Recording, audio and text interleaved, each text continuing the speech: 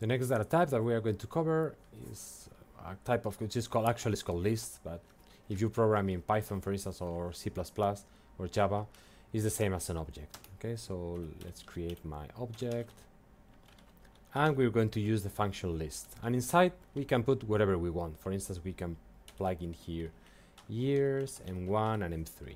Okay, if you run this object, here in the environment, you see now this new symbol, this triangle.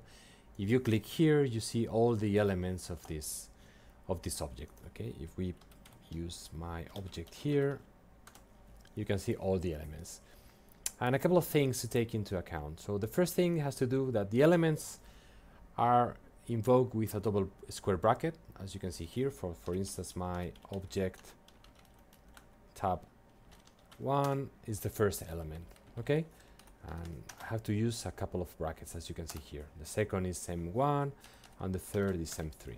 Okay, the other thing that you have to take into account when you invoke this object is that you don't have numbers here. Despite the fact that we use years M1 and M3, we have lost those names. But you can repeat this command again.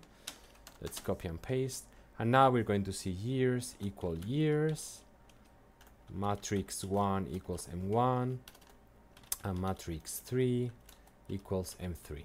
And now my object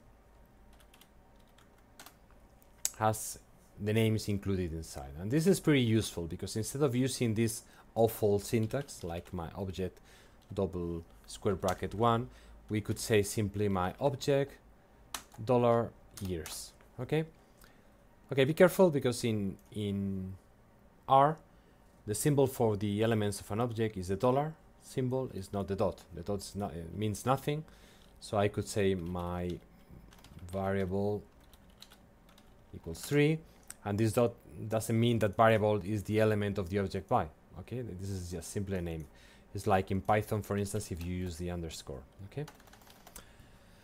Okay, so there we go. We have objects, we have matrices, we have vectors, so we can combine all together. Okay, but now let's see the most interesting data type, which is data frame. Data frame is basically like a spreadsheet, like an Excel spreadsheet, and you have to think about the columns of that spreadsheet as the elements of the data frame. So let's create one data frame and play with that.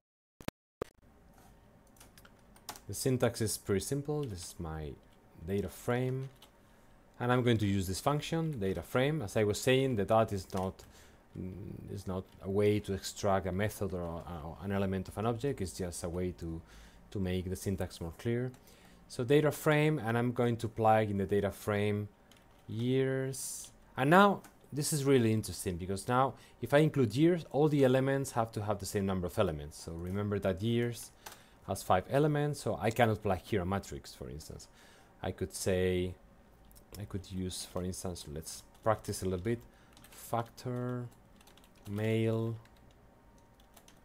5 times. Okay, and now we have this data frame, as you can see here. Again, a data frame contains different elements, so if we plug in this triangle, we could see years, and then we have this factor. Again, if I print the contents of this data frame, the first one has a proper name because it was years, but I created this inside, so this is pretty awful.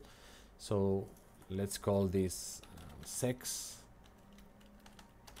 and now, okay, this is going to be more readable. So as I was saying, the data frame is a kind of a spreadsheet. So the first column is years, the second column is sex, and as you can see here, it has the same structure in columns and rows. Okay. As you can imagine, now we can extract the elements using the dollar symbol. So for instance, my data frame $years give us the first vector, and dollar, if I press tab sex, the second element. Okay. We can also do some slicing. Let's say my data frame 11 is going to extract the first row for the first column. Let's repeat this 2, and now as you can see, is the first row and the second column. So it's like in matrices, but we're playing with a different type of object. Again, we can extract ranges like 1, 2, 3 of all the columns. As you can see here, the first 3 rows, or everything. Let's say everything. Sorry, with the minus sign, everything but the first 3 rows, which are the 4th and the 5th. Okay, so everything is more or less the same. Now, once you get familiar with the syntax, it's pretty simple.